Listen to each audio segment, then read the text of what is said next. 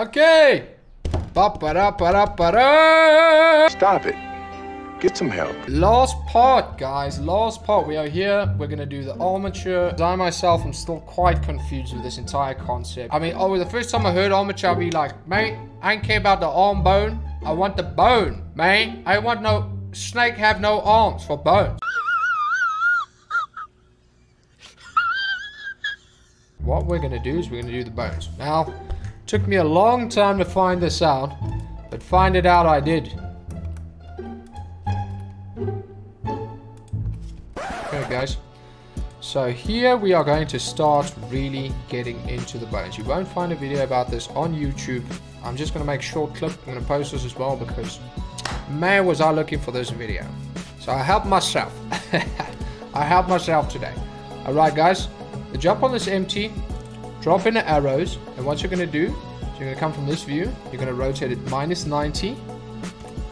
Sorry. Just go back. Don't do anything. Go here to your constraints and you're going to add a follow path, right? Your num's path. And you're going to see it's, when you do fixed position curve and follow, you're going to see it automatically turns, right? So what you want is you want to turn, rotate minus 90. You want the X to be on the X axis. And then you're going to rotate minus 90 again from this angle. So this is what you're looking for. You're looking for the Y up in the air. Everything's fine like that, right? And you're going to insert a keyframe right over there. So what you're going to do is you're going to duplicate it and you're going to put it 0.1, 0.01.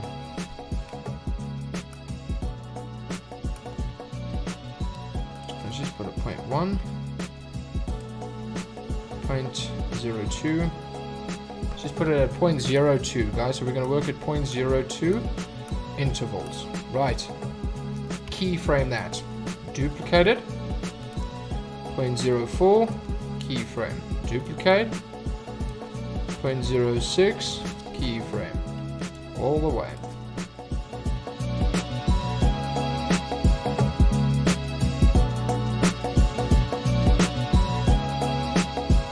Okay, guys, so the last one, so you're going to have something that looks like this. So it's 0.2 intervals, and then the last one from 0.48 to 0.495. So that's going to be 0.15 interval. So what you're going to do is you're going to go to your frame. Is it where we said 210? So you're going to jump over to 210 frames. You're going to make the last empty. So last one. Make offset factor 1. Keyframe. You can see it goes to the end. Now this one, we said point, so it's going to be 0.985, guys. And now we're going to go to, oh, this is going to be a little bit confusing. 0.965 then for this one. So we're doing the exact opposite in the beginning. From the beginning we started from 0 up all the way, and then at the end you're going to start the last one at 1 and you're going to come all the way back. You go 0.965, the next one 0.945. And the easier way to do this, guys, you can see your empty selected over here. So you can just go up, up, up. Next one. So this one was 0.945. 0.925. And just go up.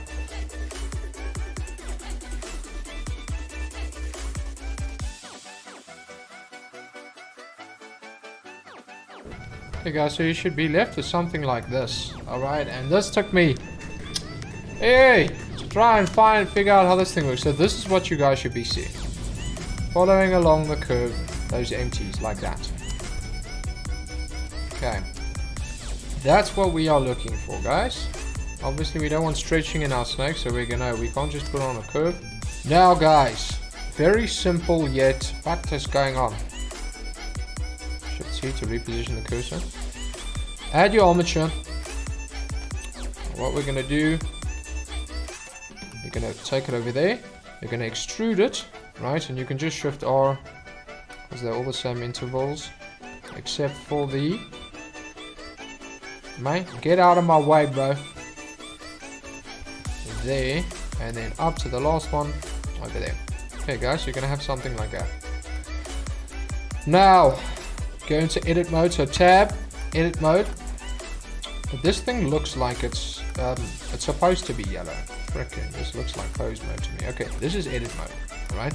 And what you want to do is you want to go to the first one, and you're going to say Alt P, clear parent, right? And you're going to go click on all of them, Shift R, Shift R, Shift R, Shift R. Watch out with the Control Z, Shift R, because you'll repeat the undo. So if you misclick or you do something, rather don't Shift R then. You know what I mean. You know what I'm talking about, mate. I don't even know what I'm talking about. I'm so lost. Okay. Alright, so we removed all the parents from that. Next thing we're going to do, guys, we're going to go into... Now, this is a little bit of work. That's why there's actually supposed to be more bones. But obviously the method that I'm doing it, we're going to get away with this. We're going to add more bones later.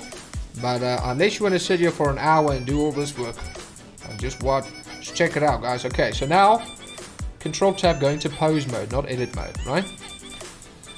I searched long and hard for freaking stuff here, and you will not find it. That's because I was looking in the wrong place. We're not looking for constraints, we're looking for the bone. The bone constraint. There's a huge difference between the constraint tab and the bone constraint tab. You want to go to the bone constraint tab. That's where you're going to find, first of all, the user child of, right?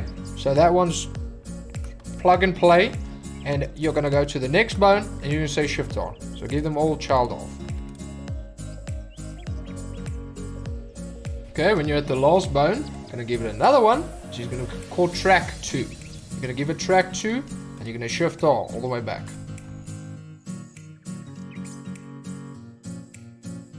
Okay, once you got that, you're going to change this track 2 to Y, Z, and target Z. All of them. And an easier way to do this is you go down to your Armature. You're going to open your Armature, and open the pose. You see there, bone 1. So all you do is down arrow on the keyboard, and you go to the next bone. Y, Z, target Z. Next one. Y, Z, target Z. Next one. Y, Z. Wank, wank, wank, wank, wank.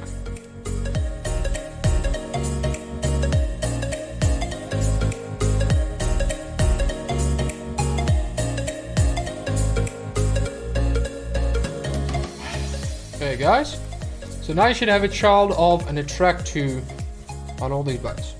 Remember, these bones are still separate from the head. It's not the same. So what you're going to do is you're going to child all these bones. Child this bone to the first empty, right? So it's the bone is a child, is parented to the first empty. Wherever the first empty goes, the bone is going to follow, because the bone is a child and the empty is a parent, if that makes sense. Now then you're going to track to the empty after. So it's following, it's following the first empty, and then it's tracking the second empty. So wherever the empties go, the bone will follow along. Right, if that makes sense. Right, so you just go and do that. Sorry. This bone, first one. Sorry. Oh, my friend. You there. Alright guys, so I just ran into a problem here. So what's going to happen if you go into pose mode? So let's take this one for example. And you try and child it to the previous empty. It's going to go somewhere else.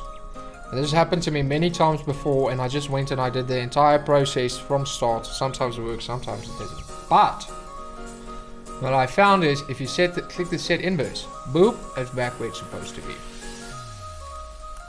Okay guys, so I just found that out. Yeah, so all of them, choose that one over there, set inverse, and that bad boy over there.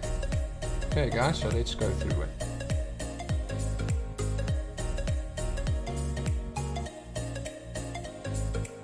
Okay guys, so once you finish that, you should get something that looks like this. Boop, boop, boop, moves along over there. That's exactly what we want.